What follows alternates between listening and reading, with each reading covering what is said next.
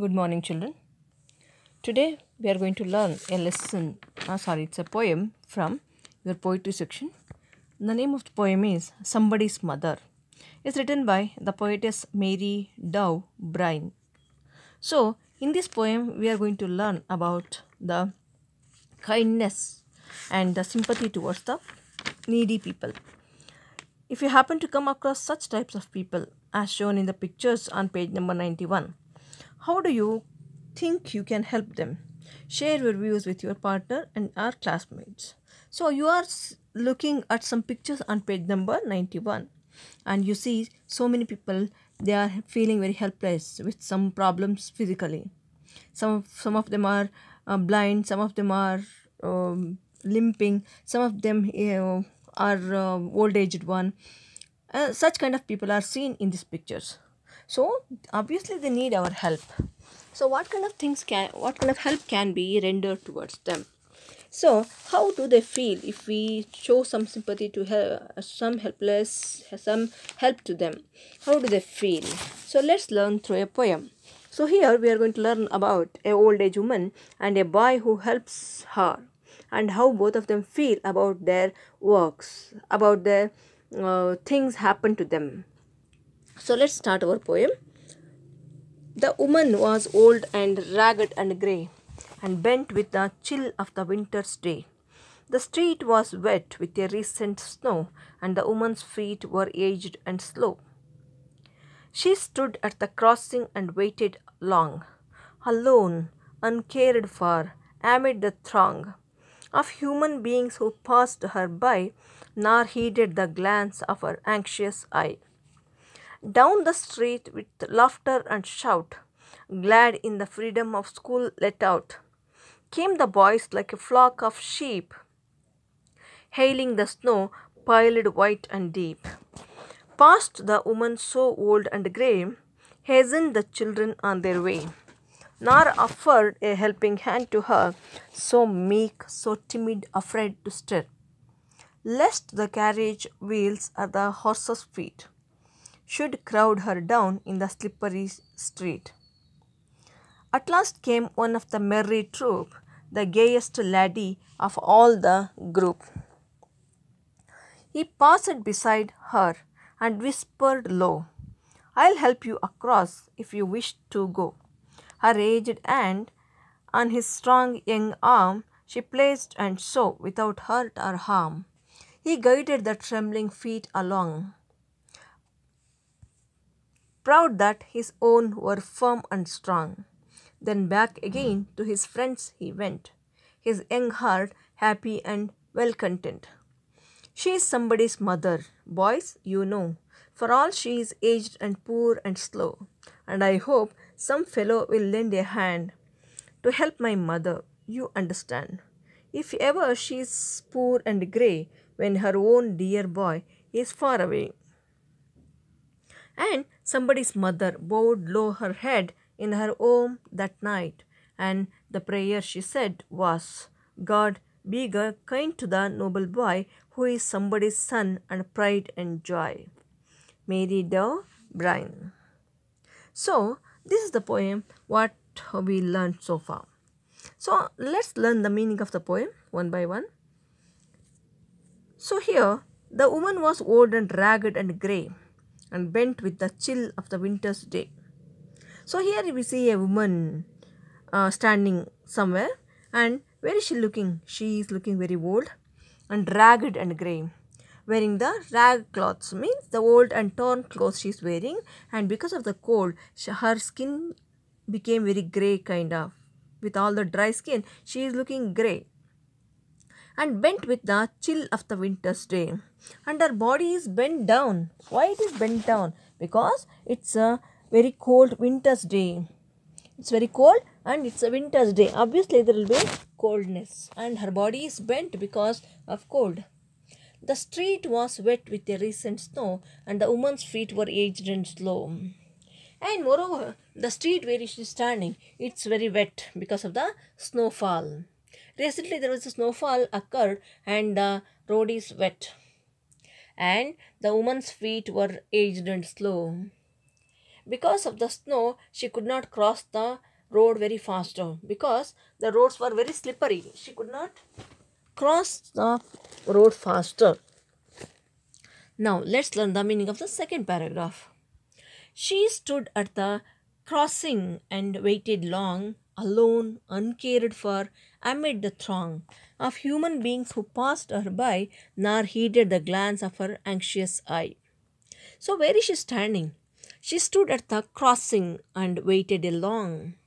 She's standing at the road crossing. She wants to cross the road and she's standing at the crossing and waited long. Not for a short time she's there, for a long time she has been there waiting for crossing the road. And she's not able to cross because of the wet road.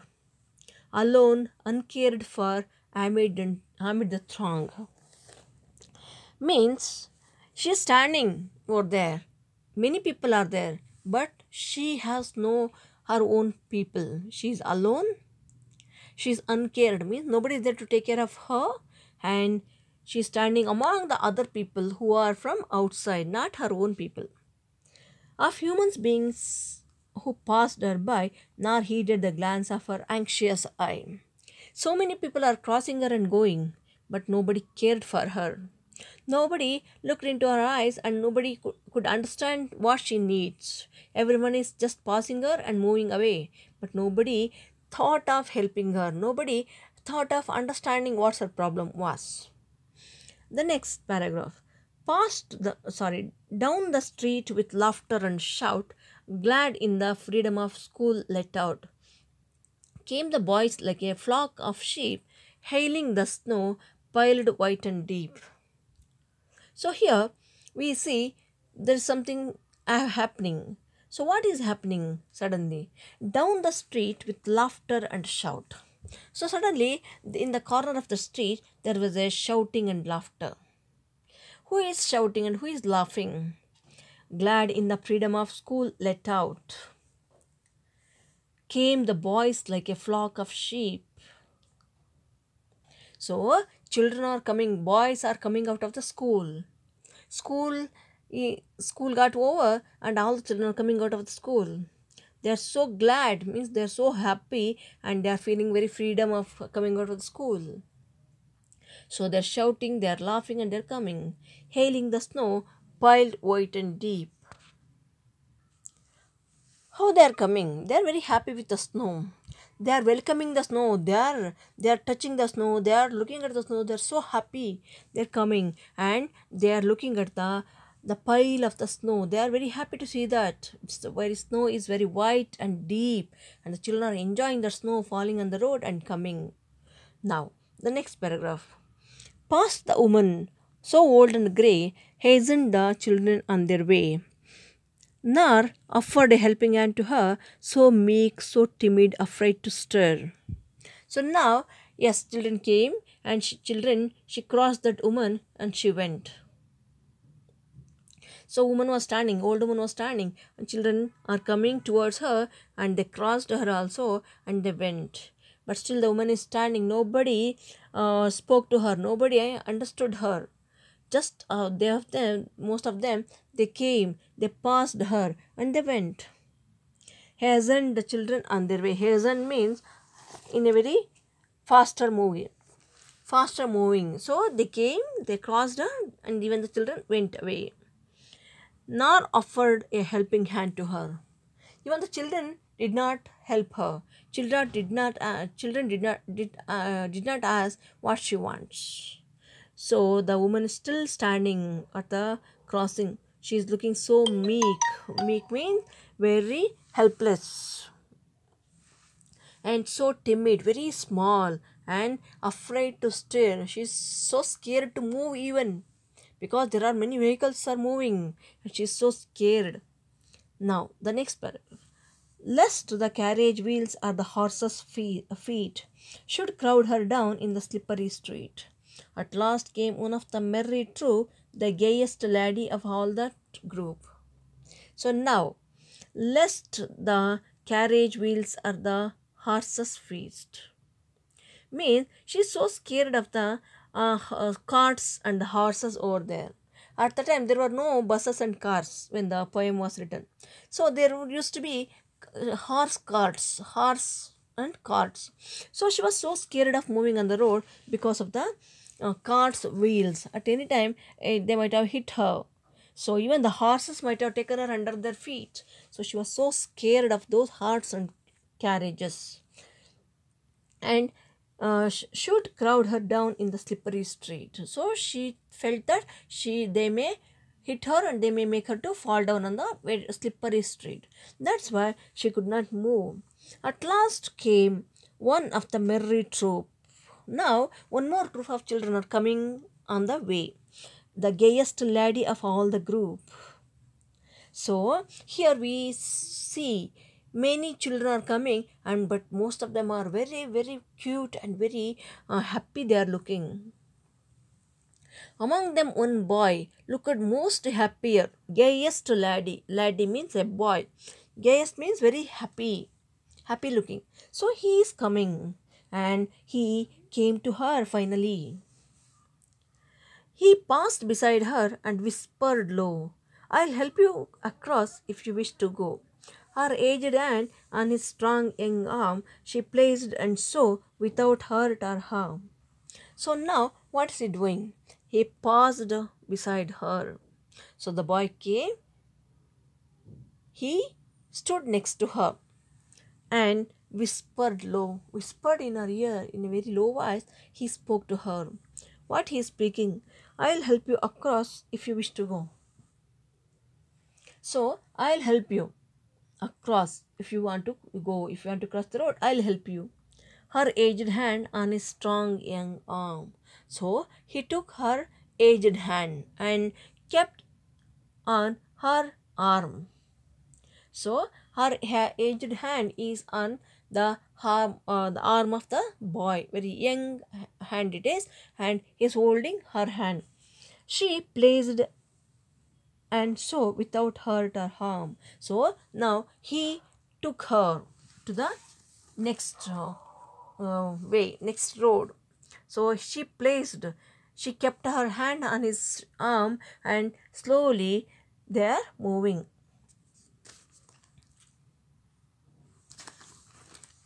He guided the trembling feet along.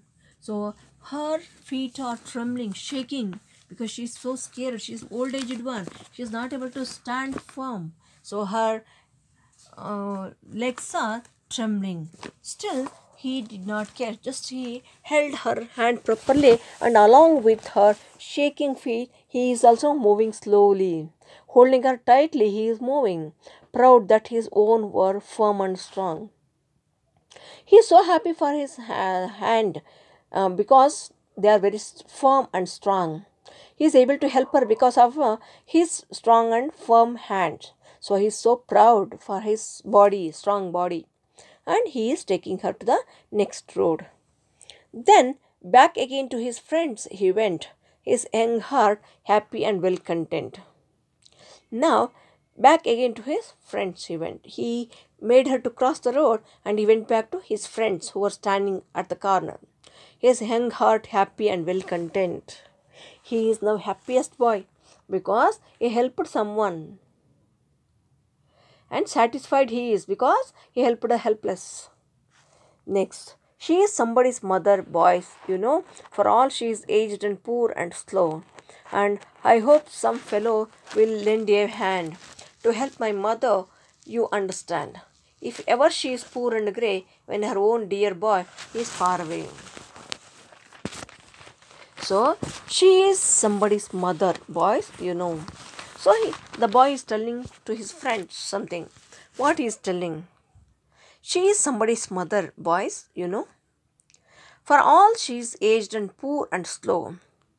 And I hope some fellow will lend a hand to help my mother, you understand. If ever she is poor and grey when her own dear boy is far away. So what he is telling to his friends? He is telling that the old woman was somebody's mother. And everyone knows that she is aged and poor and slow.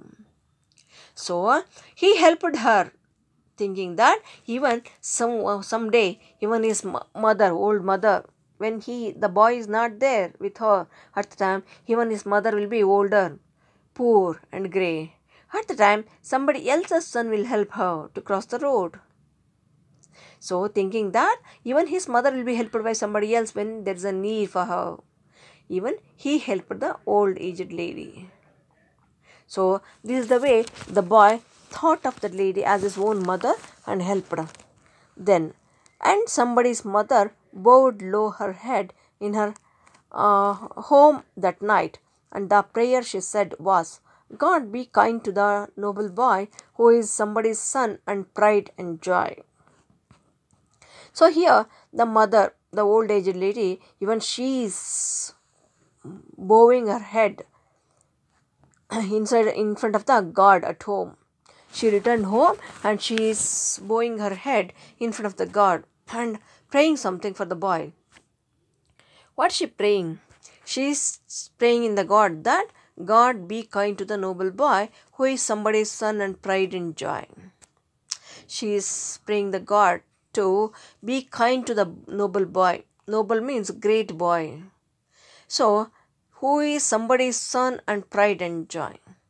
The boy is somebody's son. He is somebody's pride and joy.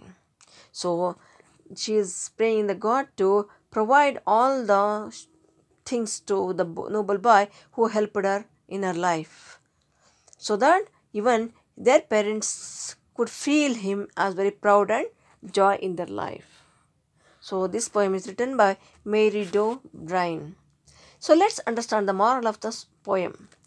The moral of the poem is, obviously, there's a need for help. Everyone needs somebody to help them. So, we need to understand each one's requirement and we should be able to help the people. If we help others, even sometimes even we will be helped by others. So, in that way, the poem gets over and it brings forth the importance of the coordination, cooperation and the sympathy. That's all for the day, children. Thank you.